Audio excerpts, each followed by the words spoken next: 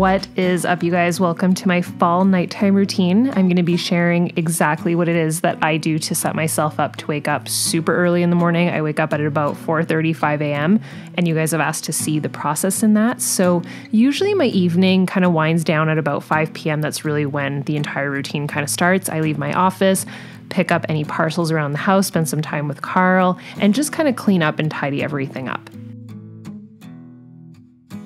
One thing that I love to do throughout the fall months, it is the perfect temperature for this, is put on a bathing suit at the end of the night and go outside. Spend some time as the sun sets, just enjoying the weather, enjoying the outdoors, and getting into the hot tub.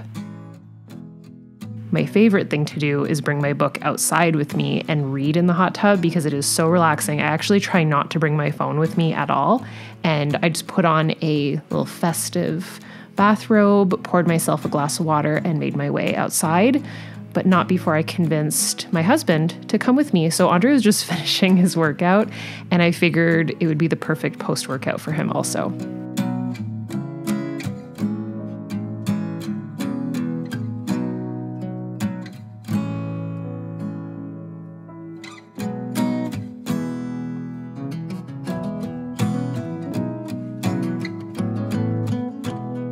So being able to spend some time together, kind of debrief at the end of our day is super important to us, and doing that in the hot tub is super amazing. We don't do it every single day. Obviously, sometimes it'll just be over cocktails or we'll go to dinner, but being able to take that time after work, since we both do work at home, to debrief and go through everything that we've been through over the day in terms of work is just super important. Carl usually likes to be a part of it all. He was relentless and really wanted to come to the hot tub but didn't want to be in it.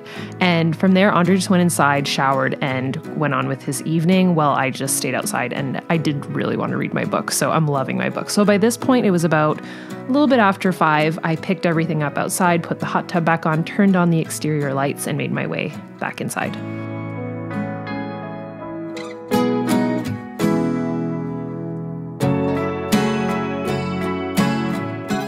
So by this time, the sun was just setting, Carl was having a little nap upstairs, and I went upstairs and got changed into some yoga clothes. So anything that you ever see me wearing that is workout related will always be Buff Bunny. I absolutely love it. I do have a discount code with them. It's just Angie B. I love all their stuff. Their bras support me. Their shorts are the best shorts ever. And it's just the only thing that I wear, so I love it. And one thing that I've been trying to incorporate into my evening routine, even if I don't get the hot tub in, is to end my day with a yoga session. So this kind of kicks off the evening for me and really just brings everything down, chills me out, and is the best way to go into the evening, especially if I plan on waking up early the next day. So just a quick yoga session, a little bit of meditation, a little bit of light breathing. It doesn't have to be super long. And then by this point, I have to head back upstairs because I actually do have to plug back into my computer at around 6 p.m. because I go live every single day on my Daily Grind YouTube channel. So I have a secondary channel, which is also our podcast channel, and we have a live chat going. It's super fun, and I'm on live with everybody. So I do that every single night at 6 p.m. and then I shut down. So I put on a sweater, and Andre and I decided to head outside for an evening walk since it's one of the last nice days of the season. It was still a little bit warm out, so we just kind of did a walk around the block.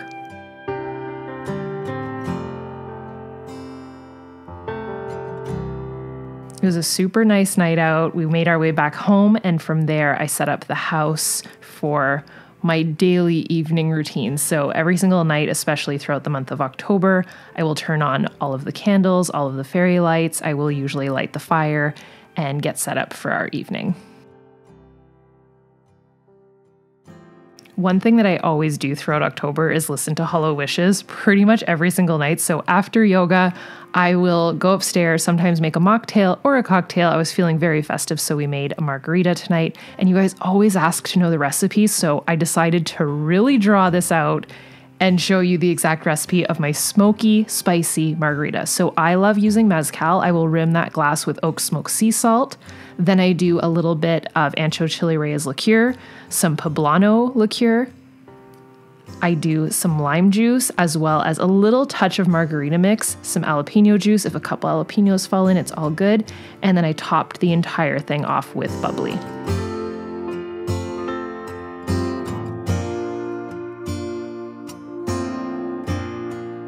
Now, because this is a nighttime routine, I decided to make it extra festive, and we're going to smoke the margarita as well. So if you've never had a smoked cocktail, you need to. I actually learned this from Disney. They do this in Disney. It's the best way to have a cocktail. So, I mean, that's what I do while I listen to Hollow Wishes, and it is the best way to kick off my evening. So from there, I set up at the coffee table with the fireplace on, and I decided to do my nails. This is like such a therapeutic thing that I love to do at home, and I'll switch out my nails every 2 to 3 weeks, and I just do them myself at home.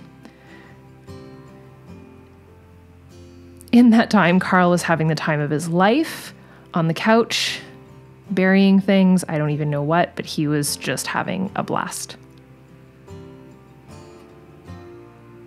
So I decided to pop on a movie. This is one of my favorite movies ever. I don't know if you're able to tell what it is just from that little clip alone. If so, definitely comment down below. I love you guys' movie knowledge. It's so impressive. So while I sipped on my margarita, I did my nails. I love these nails. They're just really pointy, but nonetheless amazing. So there's like a little spider web on one of them. The rest of them are like matte black, and then there's one red one. Okay, so if you guessed it, it's called Death Becomes Her, and it is an amazing movie. I love it.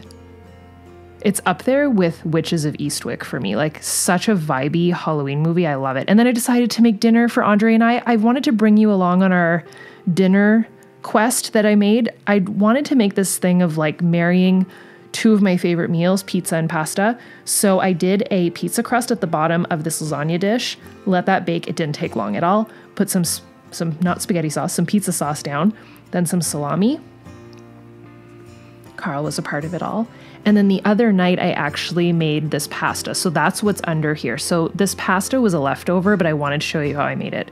So I've made this before where I cook some ground beef with some onions, and then in the oven I will put some tomatoes, some basil, some feta, and then I'll bake that while the meat is cooking.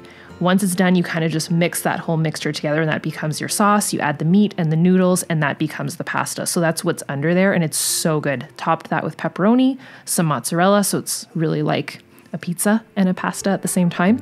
It was amazing. Andre loved it, especially with the crust. I've never done this with the pizza crust.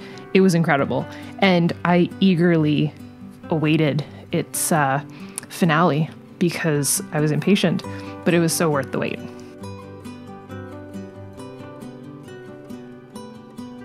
So I popped that out of the oven, and then I just cut a little square, kind of like any casserole, just a little square out of there, and then popped that into a pasta bowl, and then I made a salad on the side. And this is such a delicious, cozy fall meal. I love it. We had a little glass of wine, and we continued our Harry Potter journey. So Andre has never watched Harry Potter before, and we are now proudly onto the 4th Harry Potter. I'm so excited that he loves it so much, and yes, I am now thinking that we might have to go to Universal Studios. The Disney lovers are going to make their way to Universal. And I just want to say that Andre had 2 bowls of that pasta. That's how much he loved it. So we were enjoying the movie so much that once we were done, we actually just stayed on the couch with Carl and continued watching the movie. We didn't finish the whole thing in one sitting, but we did watch quite a bit of it, and we'll continue it the next night. So then from there, I usually go upstairs. I'll sometimes finish up some work, and I'll go upstairs and have a bath. So this was the coolest bubble bath, and so perfect for the October months. This glow-in-the-dark bath with my projector. So this is a Galaxy projector that I turn on any month, really. And my bath situation and setup is just a full vibe. So I continued reading my book. That's something that I try and do to set myself up for the morning coming.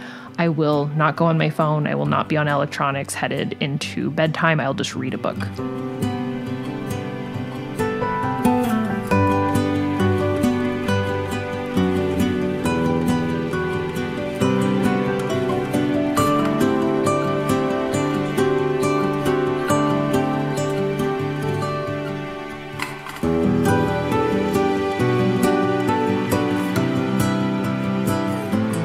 So then from there, I will wash off my face, take off my eyelashes, and just make sure that all of the makeup is off. And yes, I'm fully checking out my husband. I realize that.